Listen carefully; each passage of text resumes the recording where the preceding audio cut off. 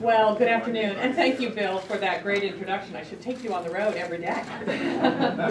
I'm delighted to be here with the California Republican Assembly, and I'm honored to stand here with so many proud conservatives. And in addition to Bill, I'm honored to be endorsed by strong conservatives like Governor Mitt Romney, Congressman Ed Royce, who is here today, Congressman Darrell Issa over there to my right, Congressman John Campbell, former Assemblywoman Sharon Runner, and State Senator Tony Strickland, all great conservatives among many others who have endorsed me. I also want to introduce my husband of nearly 30 years, who's here with me today. Griff, can you just stand up?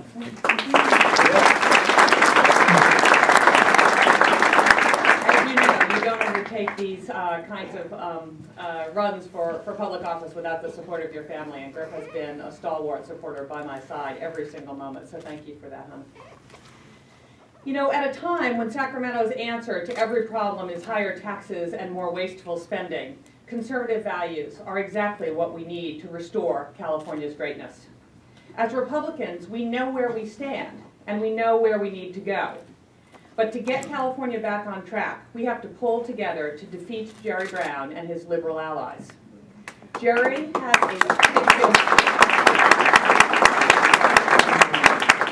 has a 40-year record of raising taxes and increasing spending.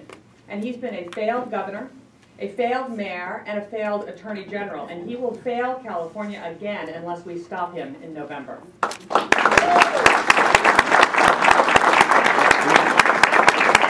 allies in this fight to save our state. You will not find a tougher fiscal conservative in this race than me. For 30 years in business, I was successful because I stuck to conservative principles. At eBay, I grew a startup from 30 employees into a Fortune 500 company with nearly $8 billion in revenue and 15,000 employees.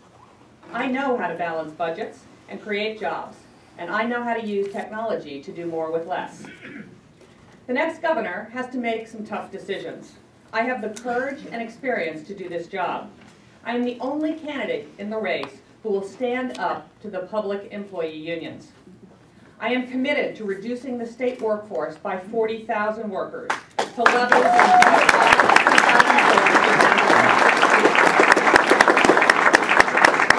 I will take on the $60 billion crisis in state worker pensions.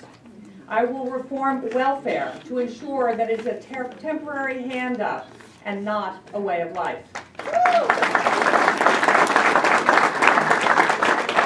I will downsize the education bureaucracy in Sacramento, increasing local control of our schools and sending more money directly to the classroom. Now, I will take on these big reforms, and I won't take no for an answer when the Sacramento establishment pushes back hard. On taxes, I have a strategic plan that will spark immediate job creation. It starts with eliminating the capital gains tax.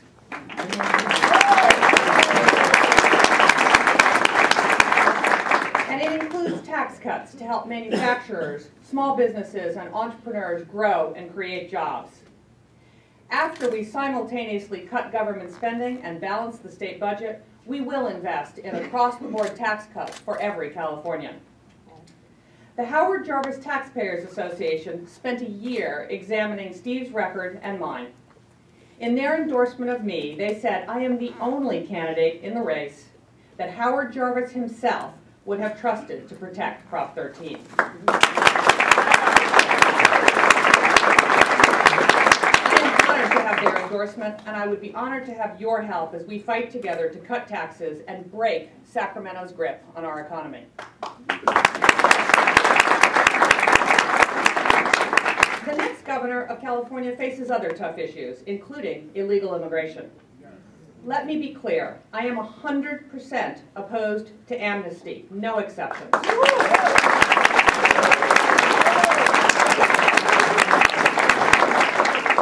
Immigration is a federal issue, but there are things the next governor of California must do. We are always going to have a problem with illegal immigration as long as there is demand for undocumented labor. Yep. That's why I support building an economic fence, a tough e-verification program that holds employers accountable for hiring only documented workers.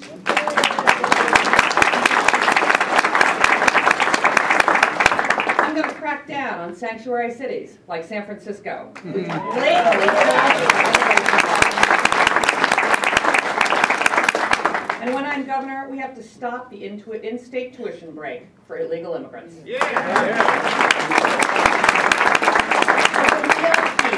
For Washington is to finally get serious about stopping illegal immigration where it happens, and that is the border.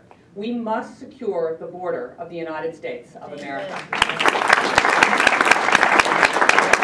Now, I've spent time on the border between California and Mexico, and I can tell you firsthand, the feds have not done what is required to secure the border. And we're going to have to fix that. And then last but not least, I'm going to pressure Nancy Pelosi to use the purse strings that she controls to reimburse California for the costs of incarcerating illegal immigrants in our prisons.